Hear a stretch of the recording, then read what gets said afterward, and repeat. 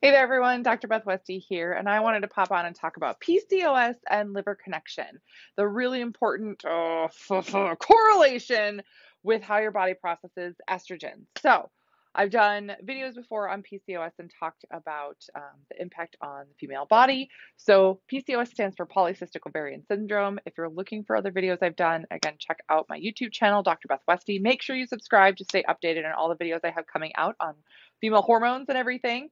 But there are different types of PCOS, so keep this in mind. What you are experiencing can be different than somebody else. This can impact you differently at different times of life. Stress can impact this differently, of course. Testosterone and androgens are also a factor here, but I really wanted to focus just on the estrogen piece here and dive into this for just a minute. PCOS oftentimes comes with elevated estrogen. Now, sometimes estrogen or estrogen dominance and the correlation of that may not be just that estrogen is that high. It can be that estrogen is maybe within a certain range, but progesterone is too low, not allowing that right balance between estrogen and progesterone. Now, a big correlation with that and the estrogen level overall then is not about what the level itself is. So if you've had symptoms of PCOS, issues with that, been told that, oh yeah, you might have PCOS, or oh yeah, you've had some cysts. Oh, but your estrogen is within range. You're fine. You're fine. See you later. And then you're confused. And you're like, but I feel like garbage. I have all this stuff going on. What the heck? Yeah, it might not just be the estrogen. It might be how your body's processing it. And enter liver. Liver processes about 85% of all your hormones. Very big job that liver has. Yes, a lot of heavy lifting here. Now, if you are stressed out, if you have been doing keto, not eating carbs, not supporting your system, have other issues, your liver, cortisol issues, all these things, your liver is taxed. It's tapped out. It is overworked. And it is not going to be able to take your estrogens through the proper phases of detoxification. Now, there's three total. I want to talk about these first two because these are what happens in the liver. Liver does the phase one and phase two of, again, we call it estrogen detoxification, estrogen metabolism. Basically, taking estrogen from one form, converting it so that it can exit the body, right? If it doesn't get converted, it doesn't leave. That means that estrogen can get reabsorbed into your system and hang out longer. Oh, this creates more of an imbalance with your hormones. This creates more of an issue, especially if you have PCOS. Yeah, super fun, right? Super fun. Oh, let me just take this one supplement for this. Let me just that's another really frustrating thing that I hear that people are like, oh, I take this thing for my PCOS and it like fixes everything. No, no, no, no. Hi, Heidi. um, so that's not really how the body works, right? That's not, and I'm not saying that taking certain things aren't helpful or that they're not helpful or anything. They certainly can be helpful, right? But it really does depend on how your body's processing this. And now you might be thinking, well, how the heck do you know? So glad you asked. Bam, Dutch test.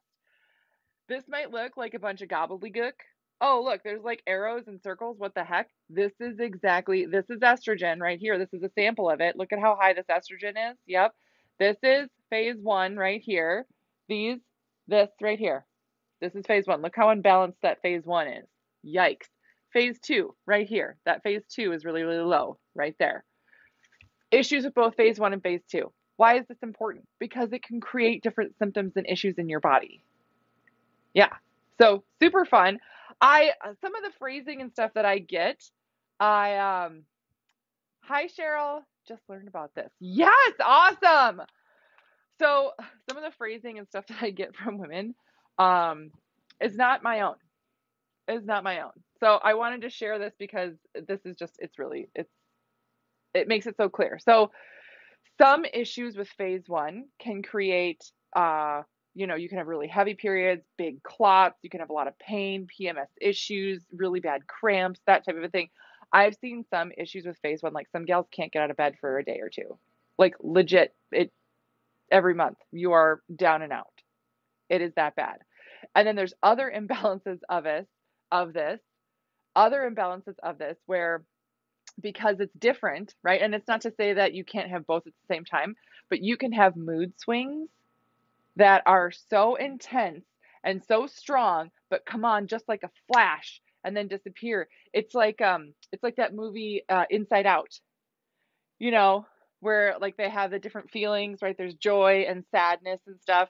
And then with phase one, they have that red guy with the, hair that catches on fire because he gets so angry, like, you know what I mean? Like, oh, I'm so mad. And then he's not on fire anymore. That's like a phase one mood swing right there. And then phase two, issues with phase two, you can have issues with a methylation process, which can impact your other detoxification processes, uploading B vitamins. That's a whole other thing too. Just to know, like there's other things that this is connected with in your system. But one of the things mood wise that can show up for a lot of women, and again, I got this from somebody else. This is not my original, but it makes it seem so clear, is that you can have other mood issues where you just kind of feel blah, kind of feel meh. I had somebody today, this is so fantastic. She was like, yeah, I normally feel like, from the movie Trolls, right? The kids movie Trolls. I normally feel like Poppy. I'm a Poppy. I'm like super positive and optimistic and yay! But I feel like Branch. I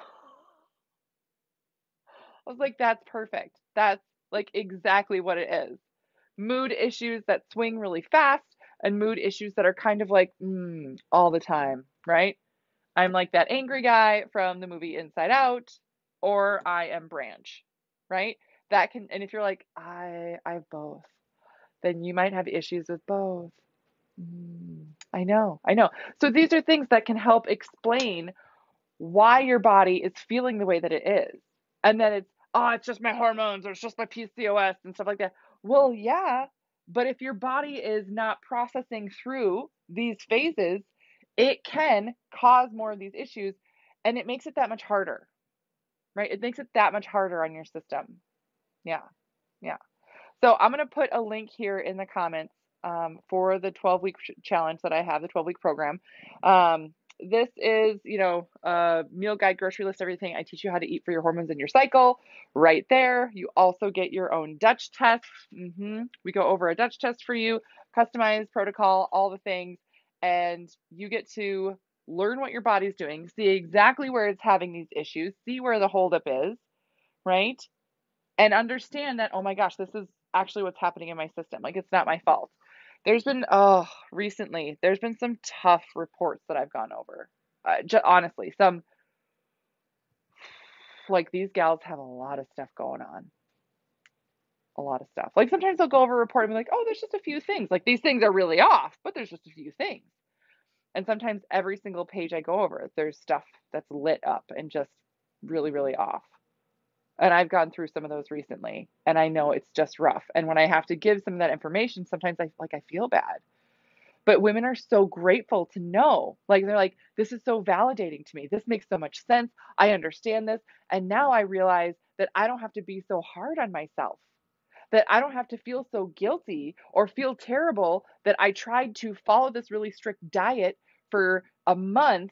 And then because I didn't feel better, it didn't really make a change, that I got off track with it because it wasn't really giving me anything to go off of. And I'm like, well, yeah, of course not.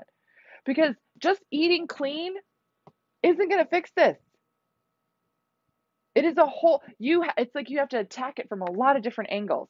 Yes, there are specific supplements that help your body take things through phase one and phase two. But if you're also not supporting your body with the right minerals, with enough protein, with the right nutrients, with the right hydration, getting enough, rest and really managing stress. You can take the fanciest supplement in the world. You can be like, I'm really targeting phase one, so I'm targeting my liver. Great. But all these other things are not working. It's like the spokes of a bicycle, right? It's like the spokes of a bicycle. You have to work on all of these things at once. I talk about this sometimes. Your health is cumulative, right? Your health is cumulative.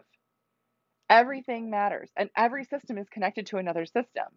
So if you're working on, say, this stuff right here, but you're not working on your sleep, right? And, stress and nutrition and workouts, right? You have to work on all of them. And then you get a full wheel. Otherwise, if you have certain spokes, right, you're going to have a lopsided wheel. That's not going to roll you forward. you know? That's why it's important to address these things. It is important to understand what your system is doing, to address the things specifically that your body needs, as well as, connect with all the areas. There's a lot of information out there for women, related to female hormones and everything else, but it can be really frustrating when your specific system is not being addressed in all these areas. Just to be like, oh, this is for liver, do this, you're going to get better. Okay, well, how's your sleep? How's your stress levels? Are you getting good movement in? Are you addressing your lymphatic system? Right? How's your digestive system? All these things matter. And these are all things that we do in the 12-week challenge. So, link there is in the comments. Get on the wait list. Other information and things that I have for you, resources to check out besides my YouTube channel. My podcast is called The Female Health Solution. And then my book is called The Female Fat Solution. This is all about how to eat for your cycle. And then there's the Female Menopause Solution, all about how to eat for your hormones and menopause. So let me know if you guys need anything else, if you have any other questions. Otherwise, I will see you later.